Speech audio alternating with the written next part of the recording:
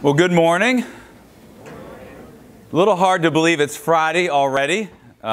We wait and wait to get here, and Monday, Tuesday, and it feels like sort of going to last forever, and then it's Friday, and I'm grateful for what God has done this week. I know for some of you, this is your last chapel, your last full day here at Csehy, which is always fun to think about, but I want to thank you for the privilege of getting to be here with you. I've enjoyed getting to know so many of you. For you that will be here next week, looking forward to that and getting to know you better. If you are headed home and you want to stay in touch or contact, you can find me on Instagram. Pastor Dan Davis is the best way. I'm also on Facebook, but I know that's mostly for old people. So would love to stay in touch with you and always hear what God's doing in your life, or shoot me a message. Let me know how I can pray for you or encourage you in your walk with Christ.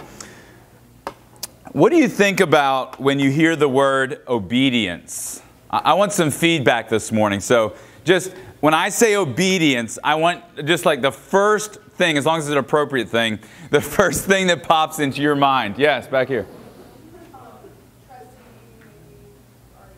Trusting even when you're doubting. All right, somebody else. Yes. Hard. What else? Back here. Yes.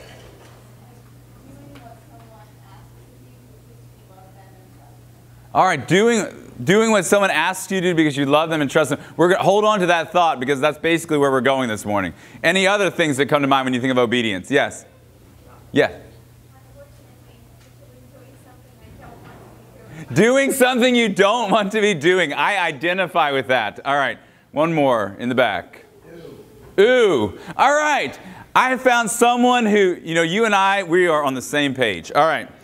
My initial reaction to obedience is, like that sounds restrictive, right? That sounds like it might not be fun. That's what my kids should do. That's what my pets should do. Are you with me? And even I was talking about this at breakfast when I came back as a chapel speaker in 2009, and they sent me the list of rules that they send you. And I was looking at it and I thought, ouch, this is not going to be any fun at all. Did I really like this place?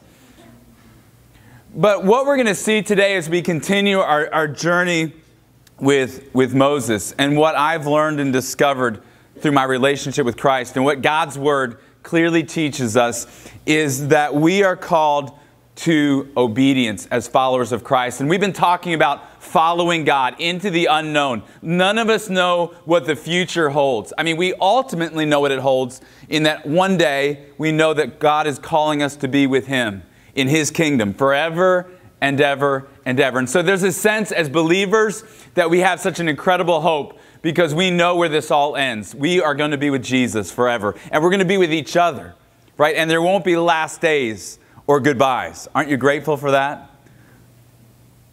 And so we have that incredible hope. But until then, God calls us to follow Him and to trust Him with our lives and to serve Him. And that requires us stepping out into the unknown. And to do that, God calls us to obey Him. And I want us to see that that call of obedience is based out of love, right? And not out of duty or law. Notice what Jesus said before we get to Moses. John chapter 14, verse 15. The night before Jesus goes to the cross, He says, "If you love me, you will keep my commandments."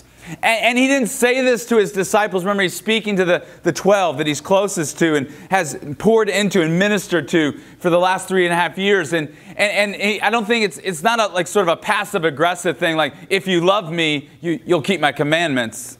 But it's more, if you love me, if you would just know my love, if you would just experience and live in and abide in my love and my incredible love for you, which I'm about to demonstrate most fully as I go to the cross for you tomorrow.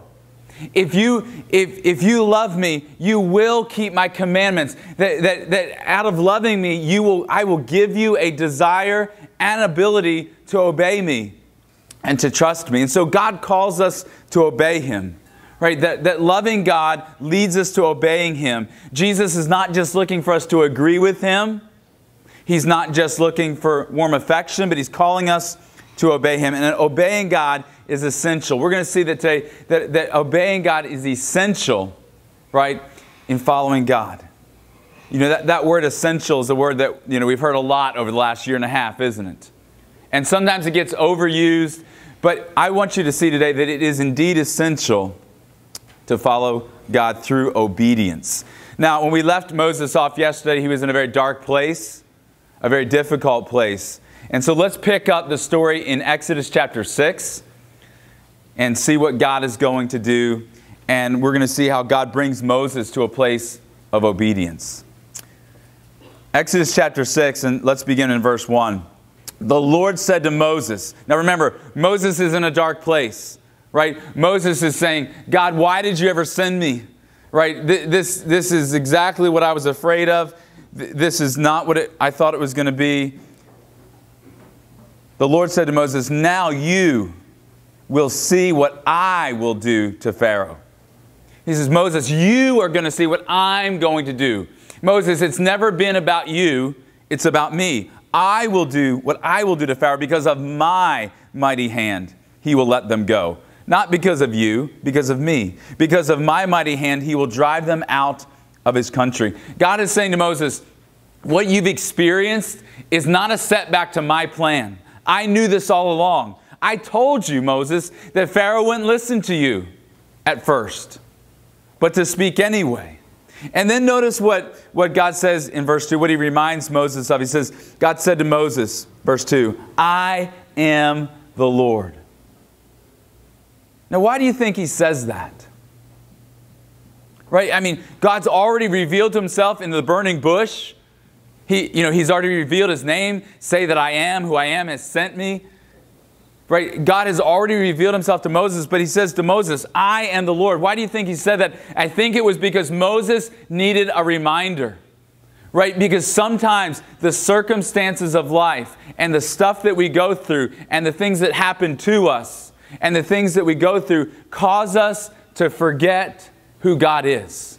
They cause us to forget his power and his goodness and his mercy and his love and his grace. And sometimes we just forget. And so God reminds Moses, he says, I am the Lord, I am Yahweh. Look at verse 3. I appeared to Abraham and to Isaac and to Jacob as God Almighty. But by my name, the Lord, Yahweh, I did not fully make myself known to them, but I have to you. Is basically what he's saying. Verse 4, I also established my covenant with them to give them the land of Canaan, where they resided as foreigners. He reminds Moses, I've given you the privilege of knowing me by name. Verse 5, moreover, I have heard the groaning of the Israelites, whom the Egyptians are enslaving, and I have remembered my covenant. Have you noticed this week, as we've gone through the story, how many times God says that he sees his people? How many times that he reminds Moses, I am aware of their suffering. I am not unsympathetic to their pain and to the plot that they're in. I am not unaware. And I have remembered, I am faithful to my covenant. God saw, and he was totally committed to keeping his promises. So look at verse 6. Therefore, say to the Israelites. Remember, the Israelites, the Hebrew people, they're upset with Moses, right? They're upset with Moses because Moses has showed up on the scene and said, God appeared to me in a burning bush and he showed me these miraculous signs and God's going to set you free. And they believed him and they were relieved and they were excited that their oppression was going to end. But then Pharaoh made things worse for them. Their life was harder than ever, more painful than ever. But God says, go back to them and say, I am the Lord. Remind them who I am. And I will bring you out from under the yoke of the Egyptians. I will free you from being slaves to them. I will redeem you with an outstretched arm, with mighty acts of judgment. Verse 7, I will take you as my own people. I will be your God. Then you will know that I am the Lord your God, who brought you out from under the yoke of the Egyptians. Do you notice how often that phrase, I will, is repeated? Right? Anytime we see repetition in Scripture, it's drawing our attention in. And God is using repetition to communicate to Moses and for what Moses will communicate to the people, that God is the one that's going to do this. Moses might be the human agent that God has chosen to be his spokesperson and Aaron with him. But it's not about them. Right? And when God calls us to serve him, right, it's not about us.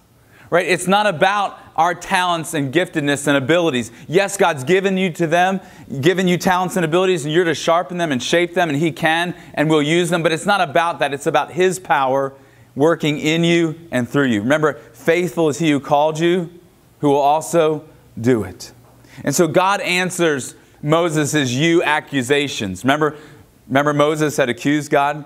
God, you haven't kept your promise at all. God, you haven't done what you said. You failed. And God answers those you accusations with I will promises. Notice what Moses says, though. Verse 9. Moses reports this to the Israelites. So he takes what God has said to them and he goes to them. But they did not listen to him because of their discouragement and their harsh labor. So God says, I want you to go tell this to your people. And he does. He obeys God. And they don't listen. And you can imagine Moses' discouragement level is just increasing and increasing. But God's not deterred and God's not put off because God is on His throne. He's working out His plan. Look at verse 10. Then the Lord said to Moses, go and tell Pharaoh, king of Egypt, to let the Israelites go out of his country. But Moses said to Pharaoh, verse 12, if the Israelites will not listen to me, why should Pharaoh listen to me, since I speak with faltering lips? And here we can really see Moses' struggle, can't we? He's wanting to be faithful to God. He's wanting to obey God, but his own people are now not even listening to what he has to say. Pharaoh already didn't listen to what he had to say one time, and when he did go to Pharaoh, things didn't get better, they got worse. And now God's asking him to go back to Pharaoh again, and Moses is pushing back a little bit. He said, if my own people won't listen to me, why would Pharaoh, the most powerful man in the world, listen to me? And by the way, God, remember, I don't speak well, right? You know I get nervous. You know I get tongue-tied. You know I stutter. Pharaoh's just going to laugh at me. Common sense is telling Moses, you know what? It would probably be better at this point just to cut my losses and go home, right? You know, have you ever started something or you're trying to accomplish something and it's just not working and you get to a point where you say, you know what? Enough time, energy, money has gone into this. It's better just to let it go, right? And move on. And I really think Moses is probably in that kind of a place where he's like, God, this isn't working. Like, I did what you asked me to do and I came here, but it's not working. And sometimes we find ourselves in that same spot. We feel like God's called us to something, but whatever reason, something's happened or we've hit a roadblock or we're struggling. And we just don't want to obey. Look at verse 13 though. Now the Lord spoke to Moses and Aaron about the Israelites and Pharaoh, king of Egypt. And He commanded them to bring the Israelites out of Egypt. And so God reiterates His command. He says, Moses and Aaron, yes, I know things are difficult right now. And I know it hasn't looked like you thought it would look. Right? We talked about that yesterday. Following God doesn't always look like we think it's going to look.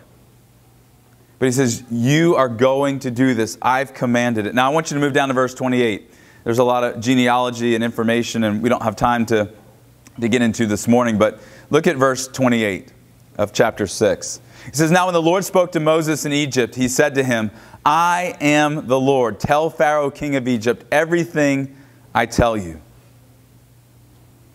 But Moses is still very reluctant. Look at verse 30. Moses said to the Lord, since I speak with faltering lips, why would Pharaoh listen to me? Moses is still pushing back against God. Right? And I know from my own journey what that feels like. Right? When God called me here to know Him in a deeper way, but to ultimately serve Him vocationally in ministry, I pushed back for a long time. And my pushback, I think, in a lot of ways is sort of what Moses was feeling. It wasn't that I didn't want to do it, but I didn't think I could do it. I didn't think I was worthy. I didn't think I was able. I didn't think I had the giftedness. I didn't think I could do it. I didn't think it would work out. And Moses says, this is not going to work out, God. But look at chapter 7. Beginning verse 1. The Lord says to Moses, see, I have made you like God to Pharaoh, and your brother Aaron will be your prophet. You are to say everything I command you. Right? Moses, you just need to be obedient to me. I'll work it out. You obey me. You speak what I command you, and your brother Aaron is to tell Pharaoh to let the Israelites go out of his country. He says, Moses, your job is simply to obey me and to trust me in this. I've called you. I've placed you here. I'm going to do it. You just need to obey. But it's hard to obey when everything around us is pushing back and saying, obedience doesn't make any sense in this context. Notice what God says in verse 3. I will harden Pharaoh's heart, and though I multiply my signs and wonders in Egypt, he will not listen to you. Moses, I want you to go and say something, but Pharaoh's not going to listen to you. But you go anyway. It's part of my plan. Then I will lay my hand on Egypt with mighty acts of judgment, and I will bring out my divisions, my people, the Israelites. And the Egyptians will know that I am the Lord when I stretch out my hand against Egypt and bring the Israelites out of it. God says, Moses, I just want you to obey me. It's not going to look like you think it's going to look. It's not going to go as well as you wish it did. But I am doing something that's bigger than you can understand. And I am accomplishing a purpose that's greater than you can even imagine. And listen, God's always doing that. He's always doing more than we see or understand at any moment in life. Right? There's always more going on. And God calls us to obey Him. And it might not look like God's doing a lot, or we might not understand what He's doing. But He is working on behalf of His purposes and His people. Notice verse 6. Moses and Aaron did just as the Lord commanded them. Despite his reluctance, and despite his fears and his doubts and his insecurities, Moses and Aaron choose to obey God. And this obedience is going to position them to be used by God in a powerful way. Right? Many of you are familiar with the story. You know what's going to come next. Moses goes to Pharaoh. Pharaoh says no. God begins to bring plagues on Egypt, right? 10 of them before Pharaoh will finally relent and let his people go. But it's Moses' obedience to God that positions him to be used in a powerful way for God. And so I want us to really think about our lives, the call that God has on your life, and how obedience is essential to that. Obedience is essential for following God into the unknown. You know, here at camp, there's many times, like today, that we give you a lot of instructions. Right? And we don't give you those instructions because we just enjoy telling you what to do. Are you with me? Right? It's for your good. It's for the good of what we're trying to accomplish. That's why we say at lunch, you need to have the things ready for dress rehearsal with you. You need to be ready to go because there's going to be a bus and there's going to be no time to go back. And so obeying is going to put you in position to be successful, right? And to accomplish what you came here to do and what God's wanting to do in your life. And in a very similar way, obedience to God positions us to fulfill His purposes. And there's going to be many times that God calls us to obey Him when it doesn't make sense and when common sense would say, don't do that. When our feelings say, don't do that. Right? When other people say, don't do that. But God will call us to obey Him. And we push back sometimes. Right? Moses pushed back because he really was doubting that this was going to work. And sometimes we push back on obedience because we're doubting. Sometimes it's just because we don't want to. How many of you don't raise your hands. How many of you ever disobeyed your parents simply because you didn't want to? All right, go ahead and raise your hands. You're not on camera. All right. Well, we got a rough bunch here. Right? We've all been there, haven't we? Right? There's something within us that just said, I'm going to disobey them just because I don't want to. Or maybe I think they're trying to keep something from me. I remember at my grandparents' house, they had this cactus. You kind of know where this is going, right? They had a cactus, and they always told me, don't touch the cactus.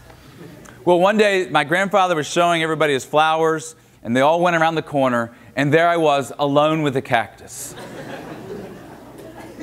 And I thought, I know why they told me not to touch the cactus. There is immense pleasure and goodness in touching the cactus, and they just want to keep it from me. So I will touch the cactus. And I grabbed it. And I screamed. And my grandmother put me on her lap and with her tweezers picked them out one by one. And I never touched the cactus again.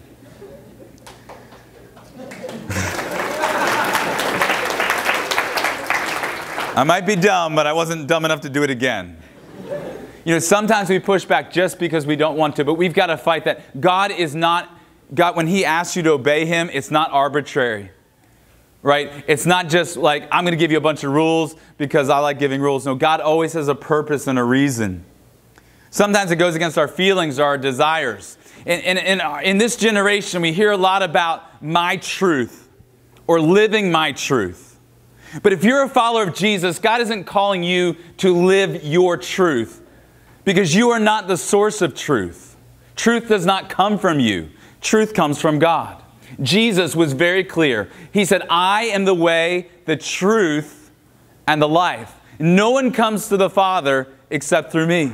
And so in this little verse, Jesus reminds us that He's the only way that anyone can have a relationship with God. But He is the truth. He is the source of truth. And so He calls us to place our obedience, our trust in Him and His truth, in His Word and in His will. And every time that we go against following God's truth, it's always a disaster. It might seem initially like it's working out okay, but it's always going to end terribly. Just like me and the cactus. And if you're a follower of Jesus, God is calling you to obey Him with your life, to say yes to Him, to say yes to His Word and the things that He's commanded us to do, to say yes to His will, to His leadings and His promptings that He places on our life. And as a follower of Jesus, that is a choice that is made out of love, not out of law. Are you with me? That God wants you to realize that His call to obey you is a call to respond to His love. Jesus says, if you love me, right, you obey my commandments. Right? God loves you so, so much. More than I can describe to you, because even I cannot fully understand the love that God has for me and the love that He has for you. And listen, sometimes that's hard to believe. It's very easy for me to tell you that God loves you because I know it's true. I know it's true on the authority of God's Word. But sometimes it's hard for me to believe that God loves me, because I know me better than anyone else. And I know all the unlovable parts and all the unlovable things. And I know all the failures and mistakes and everything. But listen, God knows all about that. He knows everything about you. And when He saved you, He knew everything about your past. But He also knew everything about your future. And He knew all the times that you would fail Him. He knew all the times that you would doubt Him. Listen, when Jesus met Peter on the shore of Galilee and said, follow me and I'll make you a fisher of men, He knew that there would be a day that he would deny that He even knew who He was. But He called him anyway. And He forgave him after that and restored him and used him. God knows everything. He loves you with an unending love. And out of that love, He calls you to choose to obey Him. To obey His Word and to obey His will. And so I want to challenge you, in a world that will increasingly push back against that sort of obedience, to say, I'm going to be willing to live differently because God's put a call on my life. He's given me a call to know Him relationally through Jesus Christ. He gave His Son for me on the cross. Jesus died for you. He rose from the dead. He can and will, and for many of you has forgiven you and given you a relationship whereby you're called son or daughter, heir to His kingdom and His glory. And He says, I want you to know how much I love you. I want you to go deep into my love so that you will understand that you can trust me and that you can obey me. And when you do, you will be positioned to serve God in a powerful way. I want to see God use your lives in incredible ways. I want to get messages and I want to see things in the future, how you're living for God and serving God and following His purpose for your life.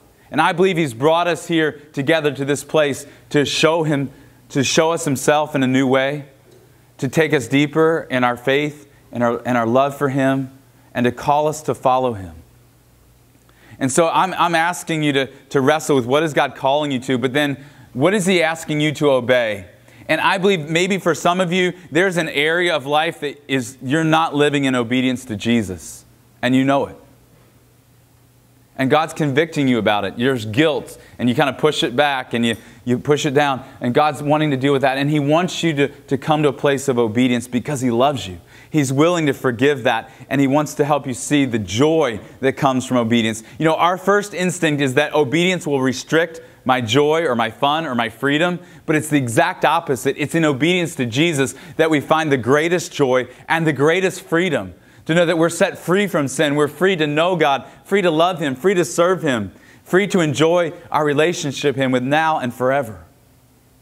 And so if you're holding on to an area of disobedience, I want to encourage you to deal with it. Confess it, right? Maybe tell someone to pray with you about it to get accountability or encouragement. And for all of us, would we make a commitment to say, God, I want to obey. I'm not going to do it perfectly. None of us will. But I want the direction of my life, the aim of my life, to be one of obedience. Obedience that's born out of knowing the love of God for me in Christ. To know His deep and unending love. Right? And His love that never ends. And His love isn't dependent on your performance or your behavior. He loves you always and eternally. And so out of that love to say, God, I want to follow you. I want to obey you. Here's my life. Help me. Right? Help me to obey. And get some people around you in life that also want to obey Jesus. Because it's easier to do it together when we have encouragement and motivation. And I believe if you'll make that choice, you'll see God use your life in incredible ways for His glory and His kingdom. He has a great plan for your life. Let's pray.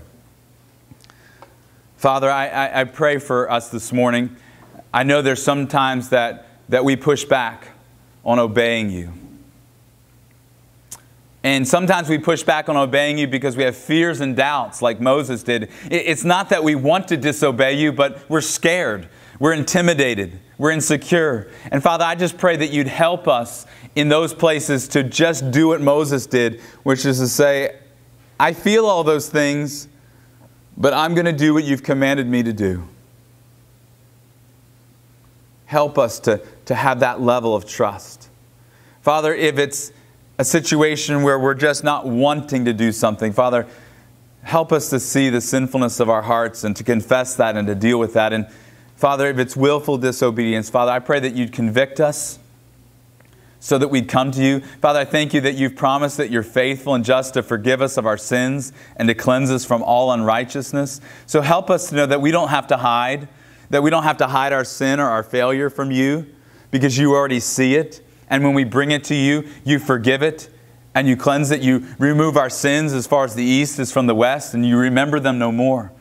So, Father, may we run to your grace and we run to your mercy. And then, Father, may you give us the courage to obey you, the courage to trust you, to obey your word and to obey your will.